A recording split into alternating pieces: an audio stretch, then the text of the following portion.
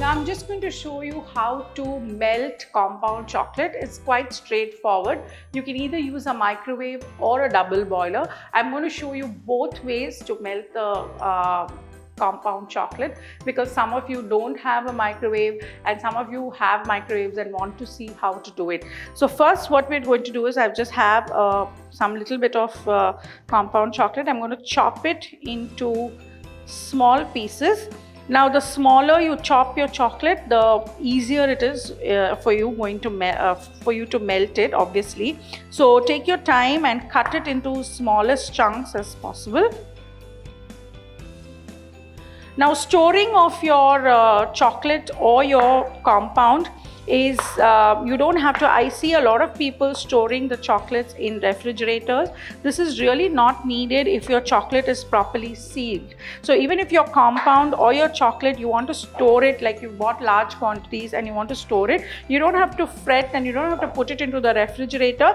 Even like I live in a very hot and humid place, but still I don't store my chocolate or compound in the refrigerator. So what I do is I keep it in the cartons that it's come in. Make sure it's sealed. Even if I've opened one pack, I reseal it back nicely and then store it in that carton in a cool, dark room. Okay, so make sure the room is nice and dark, no direct sunlight, and it's not very hot. So if you have a room like that, maybe your storeroom or any kind of a room where it's relatively cool, you don't need to refrigerate it.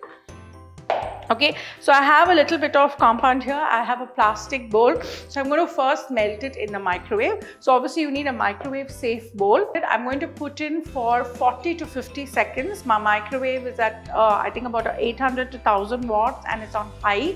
So because it's dark chocolate, I'm going to put it for 40 to 50 seconds, sorry. If this was white chocolate or milk chocolate, both are very heat sensitive. So you don't want to subject it to a lot of heat for a longer time.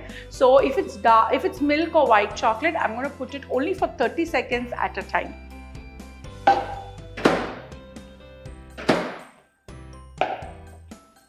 So after 40 seconds, it's out of the microwave and you see it's nicely melted.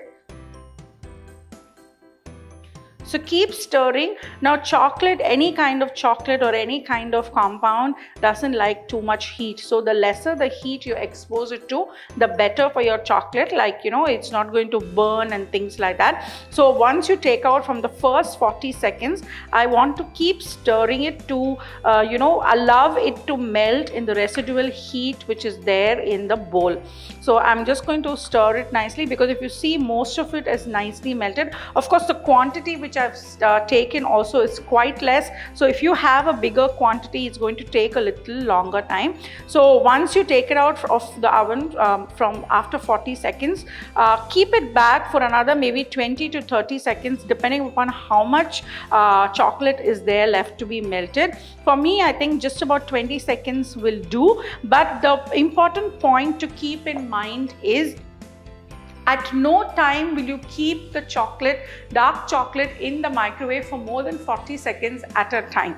Okay, you can keep it however number of times, but make sure the duration of each melt is short. Okay, so 20-30 seconds or even 40 seconds is fine for dark chocolate. But if you're doing milk or white, the first time you will put in for 30 seconds, and after that take it out, keep stirring, and only put it for 20 seconds each.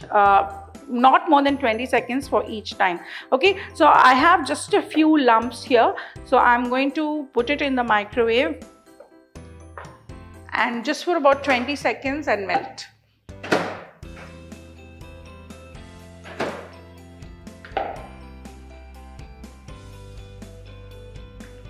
Okay, so if you see, this is beautifully melted.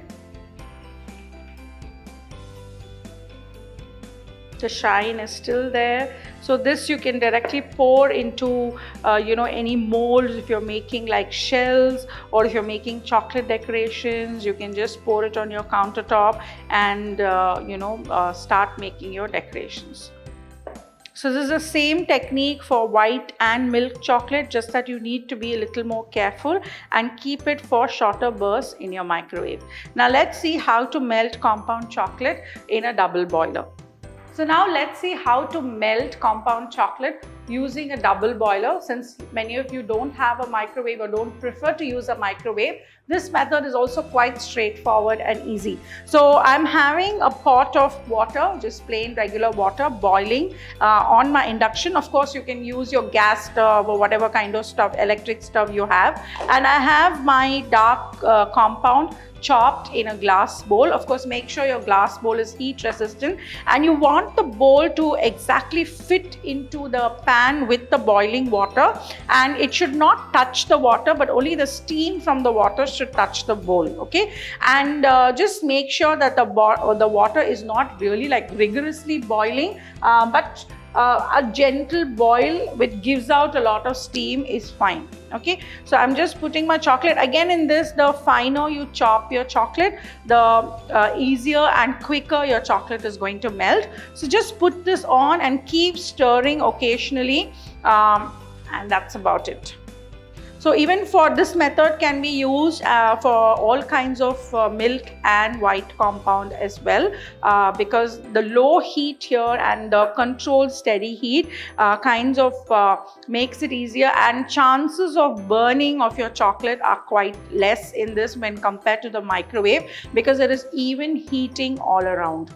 So you don't have to keep an eye, like a very strict eye on this. So the steam from down will do its job and will melt the chocolate.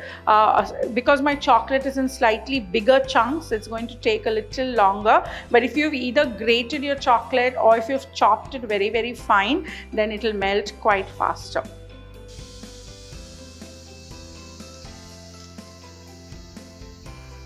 So just keep stirring every minute or so. You don't have to be stirring continuously. And also, if the water below is really boiling too much, then you can switch off the heat and let the residual steam do its job. Okay, if you see, it's just been about 3 minutes or so. And of course, the quantity again which I've taken is less. About 250 grams of chocolate I have taken of compound, and in about 3 minutes on high heat, it's completely melted and ready to be used. So you can use any of the two methods.